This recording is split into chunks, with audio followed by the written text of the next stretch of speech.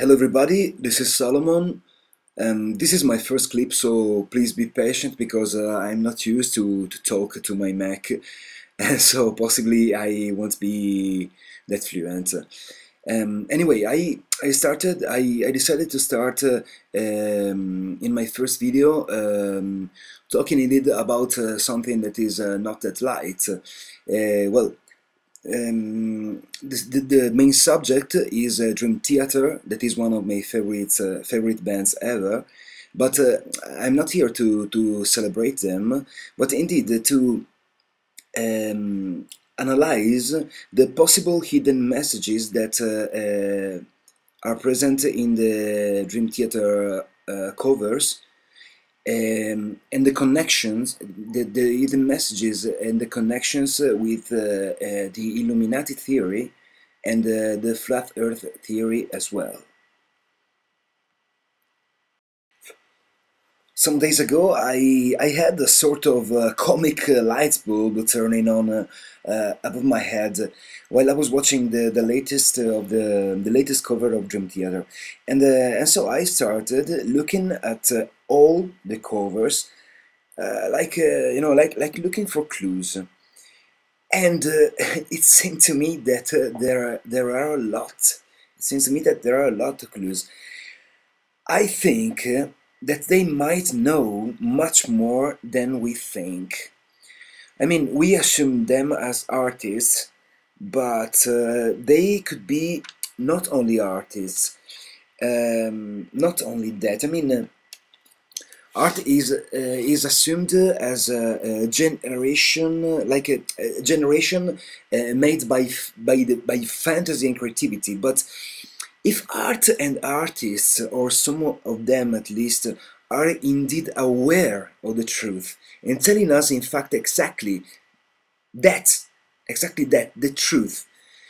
Nevertheless, the filter, no, the quote unquote filter of quote unquote artists gives them no credibility on the, how can I speak, on the level of reality. And maybe that's wrong. Maybe they know much more, and in fact, at least at Dream Theater, I think, are filling their lyrics and covers of clear and clashing clues. And, these clues are so clear sometimes, maybe it's so easy to find them. They are so evident, they are so in plain sight, such in plain sight, that we are not able to catch them. So I think that they can know something special. I think that in a way they are telling us the truth since they know it. That is far, far long ago. And but we were not able to pick the clues, and now I think that we are. In fact, it's shocking to say, but until I think 5 years ago, or even less, the whole humanity was dormant. Well, I mean that there was no real connection in among free thinkers. Now I think that this connection is growing and becoming much more firm. So the circulation of ideas is easier, and therefore people is like stimulating, inspiring each other in an awakening, in a total awakening. And any one of us, I think, has a special skills and a special sensibility, and is capable to find a different point of view than the other, and also obviously analyze different subjects. But in all this mess, in all this theater that we are living in, any idea can be helpful and be the sparkle for new sectors of investigation. That's because I see humanity all over the earth as a mega brain, in which any single human being is a single neuron. Let's say that every neuron slash human being is special and capable of many tasks, but I think that the completeness of thoughts and actions can be reached just linking the neurons and letting them to exchange informations, questions, and possible solutions. Till now, the neurons were separated and alienated, but now the internet allowed us to reconnect to each other. So I think that the mega brain is finally starting to work. The most restless neurons are sharing their impressions and quickly building a new awareness of humanity, of humanity, I think. I just hope that all neurons could wake up soon. But I digress. After 9/11, many single neurons slash human beings started to raise questions and investigate about the grotesque official story. And from that moment, but especially I think in the last few years, any official story has been analyzed, and it seems that everything could be a lie. We realized that governments can lie to us, that banks are a lie, banks and money and this monetary system. Even the canonic Bible theology is a bit lying, or lying. The history we've been told could be a lie, the geography, even our own globe Earth could be a lie. So astronomy and space could be a lie, science, all these could be a hoax, orchestrated and controlled by few masters of puppets behind the curtain that someone called Illuminati. So there are a lot of questions now, and in fact very few answers. But one thing is sure, this world is a dream theater, and we are waking up and reaching a new awareness. So let's see what Dream Theater could know, and what they could tell us through their CD covers. Okay, the first artwork that must be analyzed is the same logo of Dream Theater, because it is appearing obviously in any cover, and it's pretty enigmatic. Let's have a look at it. Well, the band's name is Dream Theater.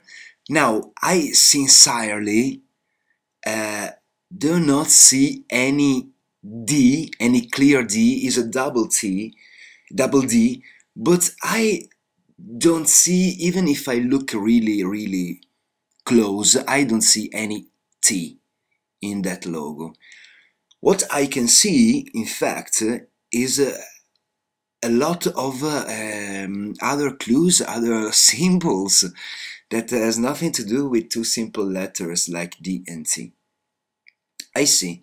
First of all, I immediately I see the Masonic symbol of the compass and the other thing that I don't know the name, and so it's so evident. One is with the legs spread downwards, and the other one upwards.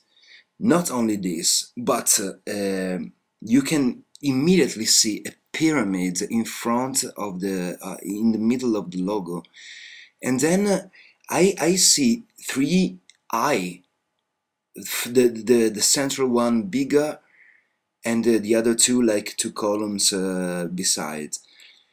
And I don't maybe I am, well, I'm crazy, but I see immediately now that I know that I'm like awake, I immediately notice that this is an Illuminati symbol.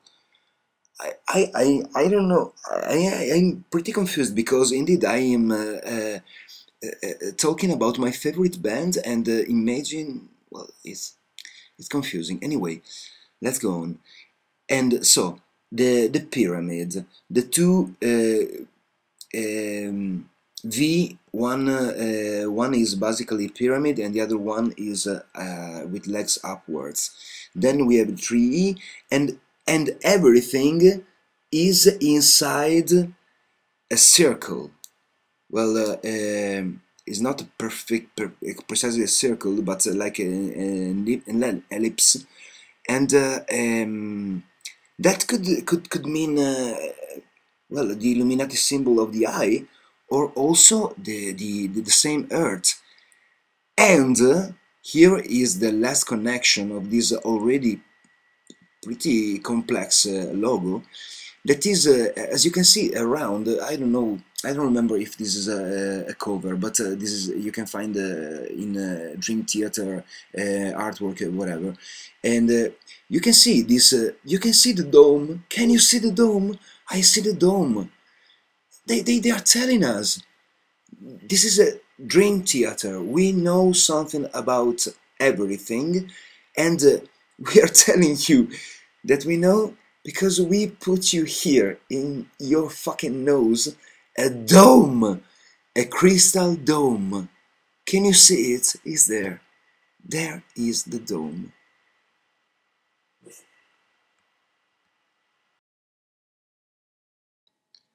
As I already told, I see pretty clear symbolism in some covers and less in others. The first one, for example, is images and words, and in fact is so complex as artwork that I'd like to talk with my professor of iconography of the university, because for sure he would have something a lot to say about this cover. Have a look. It's very complex, but what is interesting to me is that the kid in her hands, I think she's got an astrolabe or a sextant. I mean, something that is measuring the latitude and longitude in ancient times. This is the only, well, this is the most evident thing that I can see about this album. But whatever you can guess, or whatever clues you can see in this artwork, please go on with investigation. We are just sharing our knowledge to improve, to go deeper and connect the points that all alone we could not connect. Okay, and this is Awake.